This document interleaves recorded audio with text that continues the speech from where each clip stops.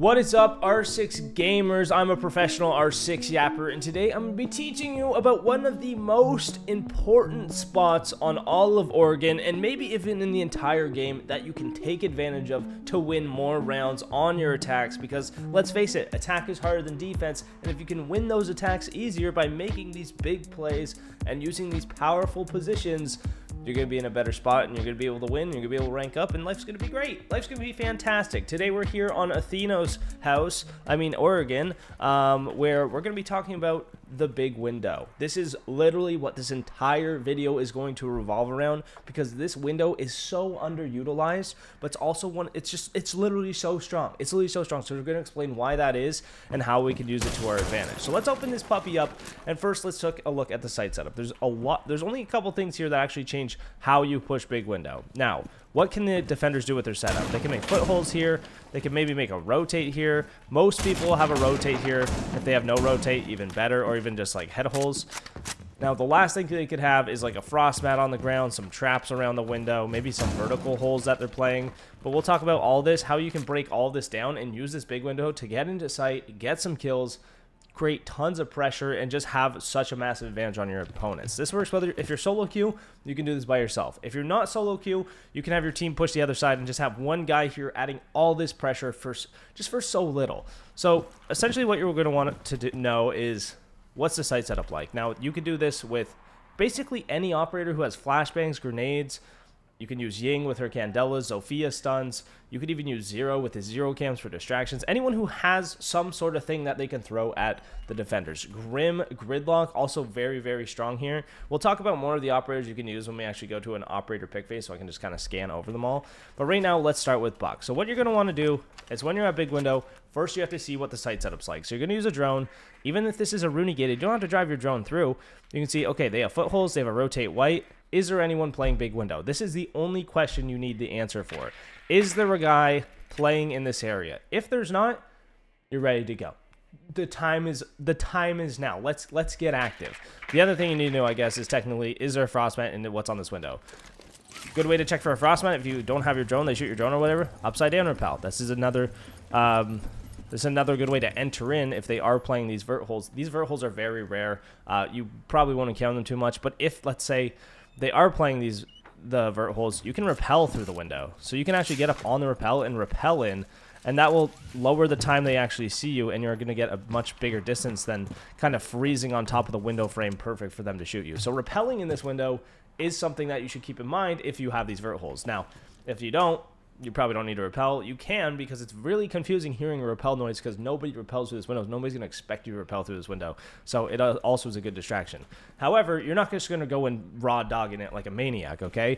Firstly, you're going to have to be careful with the gen rotate, top white, the swing out of here, and the kids holes. Now, if there is guy kids, smokes work great for this. You can smoke this off. You know, you just bounce a smoke grenade, it smokes the holes, and now they can only peek from here. So now that this is smoked, you can hop in and fight this guy top white. Cross here, maybe come back, and then you can get to big window.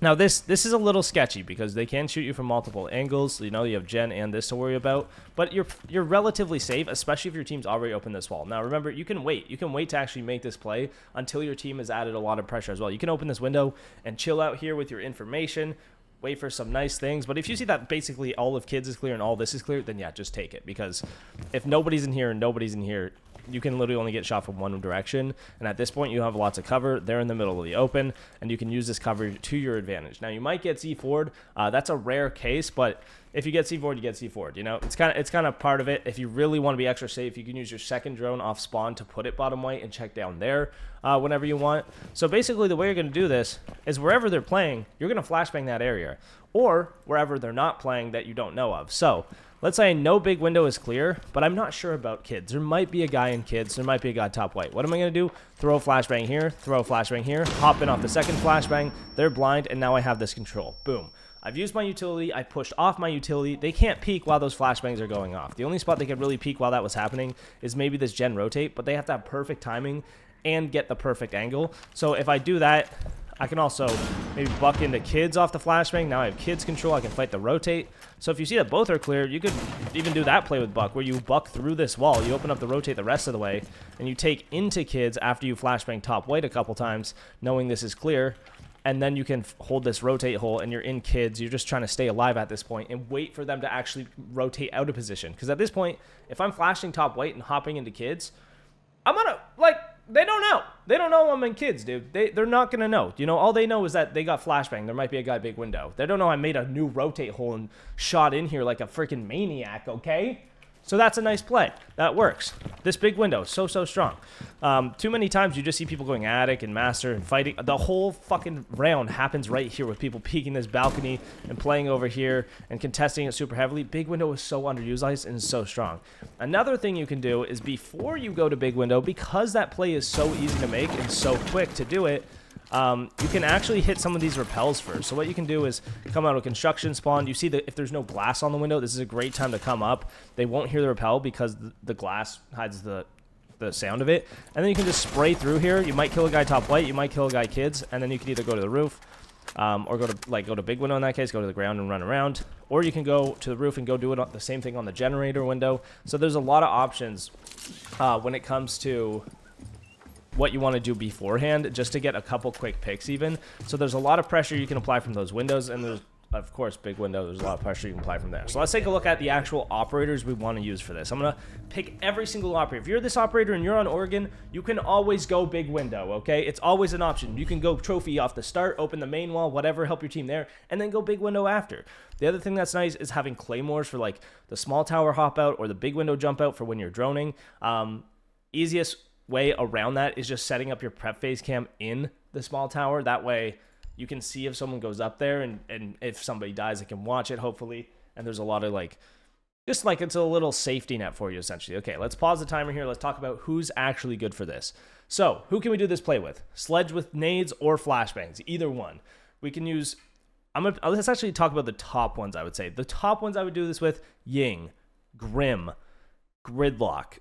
Ying and Grim are going to be 1 and 2, because with Grim, you can put all the bees around the bunk bed, and all the you can shoot a bee into kids. You can bounce off the floor. Ying, you can smoke off the kids, rotate. Ying kids, Ying top white. You can basically blind everything as you take that control, which is really nice. This even works with a second person planting. I'll show you the best plant spot if you do have a second person planting. If you have a duo, bringing a Ying to flash and blind everyone, having the other person plant, very strong strategy. You can also do it with a Dokkaebi with her flashbangs. You can do 0. It's like kind of meh. You could do a Flores drone. You could drive a Flores drone, explode it, throw a flashbang, jump in off that. A lot of chaos there. Maybe I'll actually show you that Flores example, and then I'll also show you the plant spot for it. You could do it with Ram. Anyone with flashbangs. Literally, you could do this with anyone with flashbangs. Maverick, Habana. So pretty much any operator, as long as you have some secondary utility that's actually allows you to do this, you're able to do it. I like the Grim the best, as well as the Ying. They're kind of on par depending on what I see in the lineup, because Grim has a claymore, so you can actually claymore off your hop out as well, and then bee everything and then push in off the bees. If they are actively in the bees, try to get the kills. Try to get the kills. You have wall hacks on them if they're in the bees, so it's very easy to get the kills. You can pre-fire them. Let's show you the Flores though. So yeah, that's pretty much what I would do. You can even use IQ with the nades.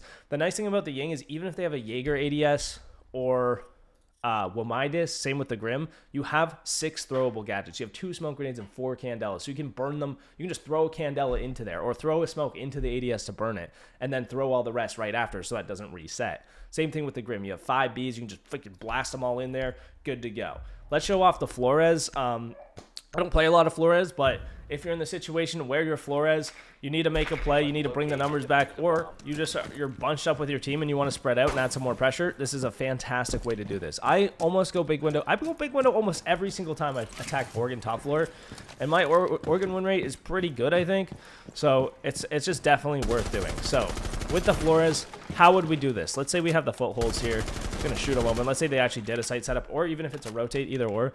So with Flores, what I can do is I can firstly Flores the guy out of back bunk bed if he's playing there, but I can drop this here, then flashbang this, then hop in off the explosion, little cover from the sound, and now I'm in big window, right? So you want to do it all at the same time, very effectively. Now the other thing you could do is, if I can do this right, you can get off your Flores drone as you're actually rocking it. So you hop on this, you hop off the Flores drone, now you do the flashes, now your Flores drone just keeps rolling. If you blind yourself, it's fine, as long as you know big window's clear. And then the Flores drone will go off afterwards, so that'll actually cover your rotate afterwards. because you got off it, it will keep going, then it will eventually detonate. So that's pretty nice. So if you have that Ying and you have a teammate covering, where is the best spot to plant? Well, we all know that default plant behind the bed. Is this the best spot though? Ask yourself, is this the best spot? Is this where I should be planting the bomb? Well, oh, it's got a lot of cover. It's got a lot of cover. No, it's not the best spot. You know why? This is where everybody's going to C4. If there's a guy kid's door, where's he C4ing? He's C4ing the bed. If there's a guy underneath, where's he C4ing? He's C4ing the bed. If there's a guy on the rotate, where's he C4ing? Over the fucking bed. Over and right to where you're planting. Everybody's throwing their C4s right here, or smoke grenades, or whatever. That's an easy spot to C4. However, when you're yinging this, when you're having all this chaos, when you have this chaos operator of ying or gridlock or someone who makes a lot of noise, a ram even, who's doing all this and having the flashbangs and they can't hear where the plant's going down, the best spot to plant is actually right here. You know why? Because this is not only the safest spot because they're not going to C4 it. However, if they want to shoot you, they have to come all the way around the corner, especially if this wall's reinforced. If you see this wall's reinforced, just go fucking plant the bomb as soon as you can. Like, throw a flashbang here and just go plant. They could technically shotgun you through the wall, C4 you through the wall, impact you through the wall, but that's only if they know that you're planting there. Or they have a Solus underneath. I mean, Solus underneath counters this, obviously. That's another thing. So if they don't have a Solus, you're pretty much safe to do it. Even if they have a Valk Cam up, you could have your Ying throw a smoke here, have her throw the second one where you're actually planting, and then just keep throwing Candelas down this lane. They try to come in, they're just blind. They're just blind over and over again. They're not going to hear where you're planting if you have the Candelas going off. So you can get this plant down, but the second best part about it is playing the post plant on this. You can play from the upside down rappel. You can just hold this window for if they push close. Now, the upside down rappel is actually kind of shitty here. I actually wouldn't recommend that. What can we do instead? I don't know if this is only if you plant on the window, you can cover the bomb from up here. So this is also not a good post plant. Just keep that in mind. But what you can do is you can, honestly, I would just hold this aggressively. You can quick peek off of this. Try not to let them get to big window, because if they get to big window, what they can do is they can peek close on you like this, like with a shotgun or whatever, and then you're probably gonna die. So that's rough. In this case, I would just be hopping on my Flores drones. I would be doing this, riding this baby out, just wait till I see someone trying to get near it, and then just hop it right on the diffuser. Now they have to get out the diffuse, right? And then I can re-peek, whatever. I can do it again if I want. You know, depends how many Flores drones you have left at this point. So there's always take a look at your operator ability and your operator utility and see what you can use in that post plant. I have a drone. Oh, okay, I can throw a drone in. I can see when they're actually diffusing and see where they go. It also depends on the numbers, you know? If they have 2 people alive, if they have 5 people alive, if they have 1 person alive. If they have 1 person alive, you can play this very, very passively and wait for him to defuse, right? I can wait for him to hop out. The second he hops out the window, I'm going to have an advantage in that gunfight. I'm going to kill him the second he vaults out. When I hear the tick, I can shoot some bullets at him, try to bait him off. I can sprint, make sure he ticks it 3 times until I actually peek, because if he doesn't, he's gotten off the diffuser. So if I say zzz, zzz, and I don't hear the third one, I'm just going to keep sitting here. Once I hear the third one, quickly get in there, kill him, right? Quickly, because then you only have about, what, 1.5 seconds at that point to actually get the kill. But you're close enough that you can get there in 1.5 seconds and kill that guy. So if you hear the first couple ticks, maybe you want to bait him off. Maybe you want to just shoot a little bit to pull him off. The only thing I would say is don't throw flashbangs when they're diffusing, because that stops you from hearing if they're actually diffusing still, because the flashbangs are loud. If someone starts flashbanging you while you're diffusing, just stick the diffuse. They won't hear the final ticks, and they won't know that you're still diffusing. So in that case, it might be a little easier. So yeah, I hope that helped.